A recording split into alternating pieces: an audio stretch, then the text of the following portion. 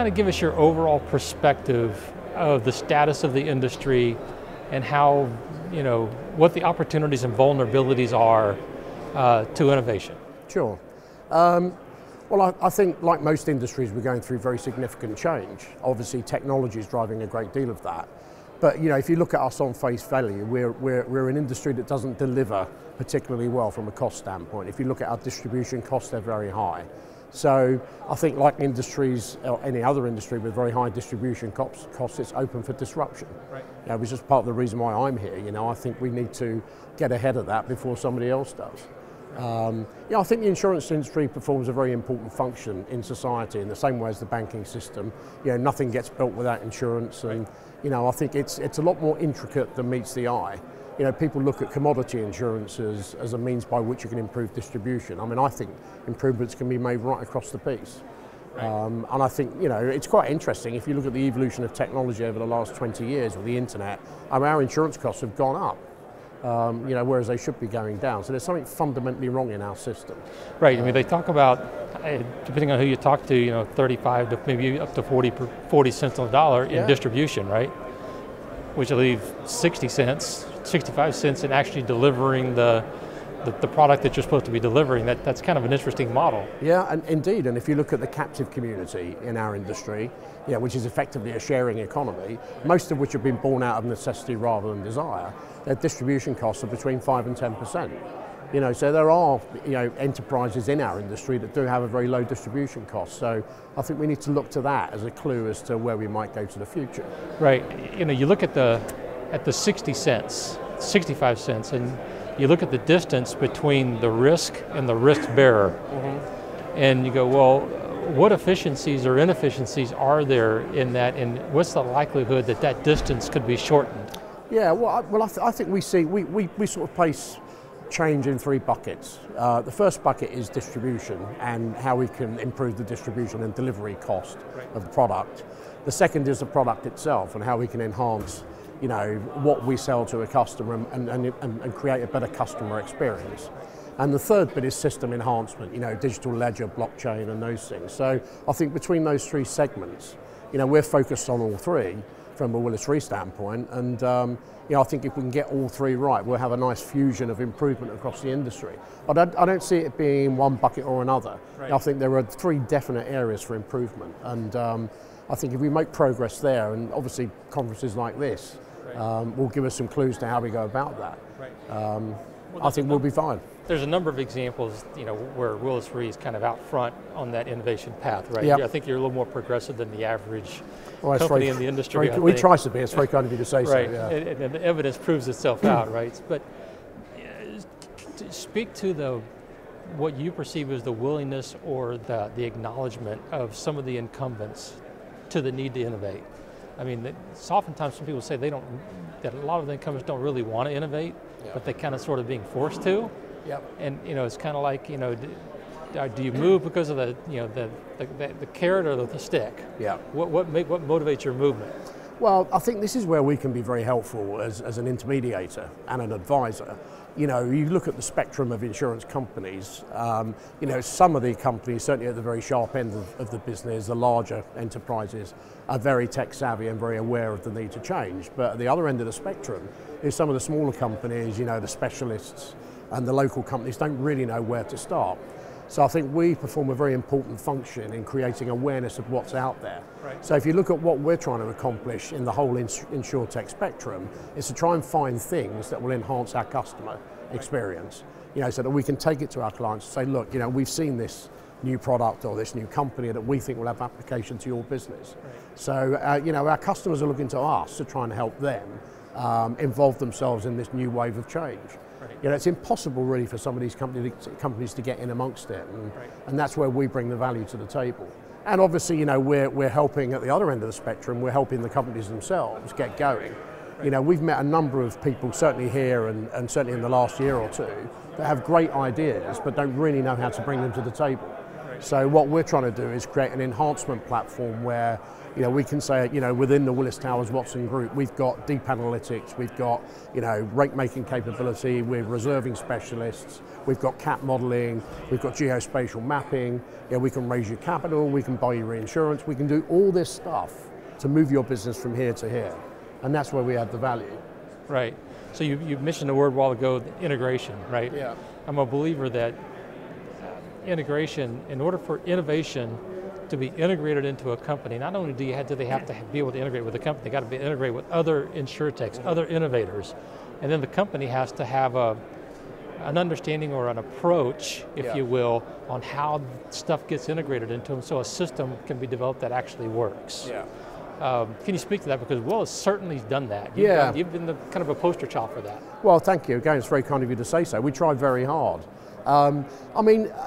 Innovation's a very difficult thing to try and culturally embed. Culture being the big word, right? Yeah, I come from a private independent background where we never had any clout or muscle, before we sold our business to Willis. And we had to innovate. It was the only way we created opportunity. So I come from a culture of innovation, and I've tried to impose that. Not that Willis weren't culturally innovative before I got there, but I've tried to enhance that proposition as part of our overall offering to customers, and it seems to have worked pretty well. So creating a culture of innovation is the first step. Embedding it as something you do as a daily course is the other thing, and I think we're getting there with that. I'm trying to get everybody to understand in our company that you can't sit on your laurels here. This is a very fast-moving world and a very fast-changing world, and we need to be on our toes. That's an interesting thing about innovation is that the status quo never remains the status quo. No, it keeps moving, and the more you innovate, all that happens is the status quo keeps moving. You have to keep innovating. Yeah. There is no arrival. Sure. Right. And it's interesting, if you look at our market infrastructure, you start from the retail, the consumer itself, then we have the retail broker, the wholesale broker, the risk taker, the reinsurance broker, the reinsurance underwriter, the retrocessionaire. That structure's been in place now for decades, and it will change. When we've now got the ILS market moving in, with a very substantial contribution to our industry now, and new ideas, different ways of raising money. It's much more fluid capital-wise now in our business. So we're starting to see some real change from the capital side of the house. And that capital has no respect for market order. We all believe in market order, but these guys say we want to get to the fastest route to the premium, the cheapest possible way. Exactly. And that's what's going to force the change. So we either get with the program or we don't.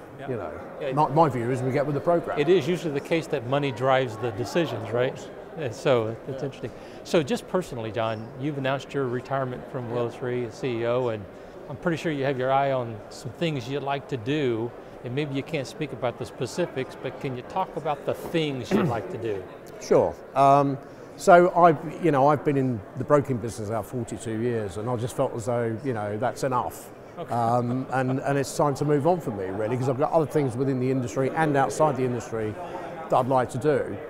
Certainly within the industry, I would like to and will do create a business that promotes entrepreneurialism. It's been very difficult certainly in the London market, where I spent a lot of my career, it's been very difficult for new entrepreneurial startups to get going for a number of reasons: regulation, cost of startup, demands on capital. So one thing I'd like to try and do is create a sort of regulatory and compliance umbrella that delivers everything that can encourage and enable startups to get going, as a full turnkey operator. So that definitely interests me. That's interesting. But I've had a ball in the broking business, but 42 years is a long time in any business. I think I've done my bit, Yeah. Well, my bet is you learned a little bit in 42 years and have a lot of that to impart to others. Yeah, you'd hope so. And I still feel quite young and sprightly, so I'll do some things around. I think it's very healthy for CEOs to move on. I think I've done a long enough stint in the chair, and I've got some fantastic people that work with me. My successor James Kent will just do an outstanding job. So I think it's very healthy. It freshens everything up, and everybody gets a chance to move forward. Yeah, so the next wave of leadership at Willis Re, what do you expect? If you were to project out there, and you don't have a dog in the fight, so you can kind of do that objectively, what does Willis Re look like in a year or two down the road? So I think that we're on this path already, and it's a path of more of an advisory broker. 25 years ago, all we did was transact and advise our clients around, market average. What we've got now is a very sophisticated toolkit of analytics and software products and things like that. So, we've moved more towards an advisory role. So that's number one. Number two, I think we're going to be dealing in multiple different ways with all sorts of different capital. I think there'll be a lot more fluidity in the market. I see the market deepening out into derivatives. At the moment there's no indexation in our market and there's no means by which we can operate through a clearing house and create more leverage. And I see that happening very soon. And that's going to be driven by data. Does that end up driving a change to the business model? Well, it could do. Maybe even the revenue model. Well, if you look at other financial services, you look at commodities, currencies, equities, bonds, they've all got very deep secondary markets. So our market is very shallow. It's just a physical market at the moment. We've got a retro market, which is not very deep, and we've got a bit of secondary cat bond trading. But by and large, it's a sort of physical market in the same way as a commodity market would be. Right. But, I think we can go much deeper than that. And, I think we can do similar things to that which has happened in every other financial market. So I see that evolving over time as well. I think the whole distribution will change, driven largely by some of the people you meet at this conference. Right. So I think we'll have a significant role to play in all that if we are sharp, innovative, and on our toes. And I've got every confidence that the successor leadership team will do that. Yeah. So one of the couple of things you touched on there that I guess I want to echo is a general respect for the role of insurance in society and economies generally. Yeah. I think sometimes technologists, entrepreneurs, they jump into something and think they can make a big difference. Maybe without the respect they need to have for the regulatory environment, for the necessity of something like the insurance market. Yeah. Just to move commerce. Sure. Right. Well, nothing flies or floats or gets built without insurance. So exactly. It plays a very significant role in society, and we need to protect that. But it doesn't mean to say that protecting it means we stand still. That's right. I think we need to move it forward and enhance it, and that's the trick. Yeah, the most effective protection is to move it forward. Yeah. Right. I mean, it's a fantastic thing, insurance, and there's a lot more subtlety to it than people give it credit for.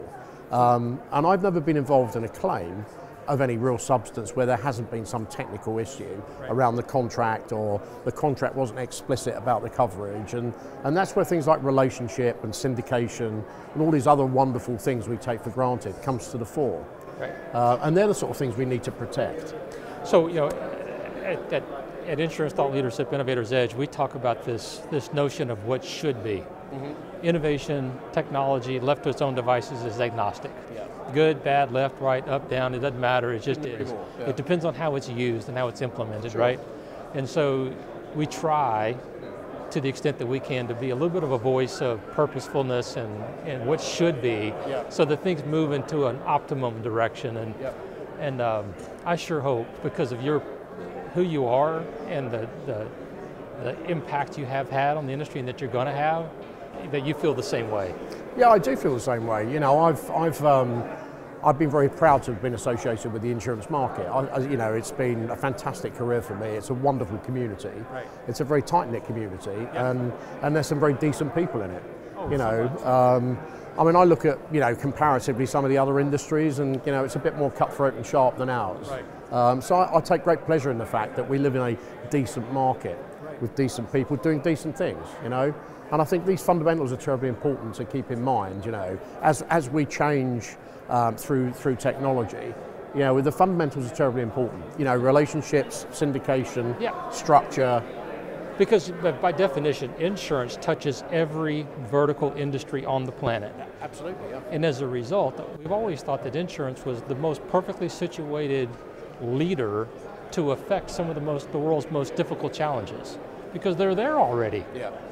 Right? And so it's just, insurance, I just want to make sure that those in our audience that look at insurance in a way that maybe movies or books or whatever, you need to understand that it's way more complicated, way more important than that. Yeah, no, I agree with you. And you mentioned earlier, when we were chatting before, that Amazon are now showing some interest in our industry, and that's fine. Maybe they'll bring some real change, and change for good.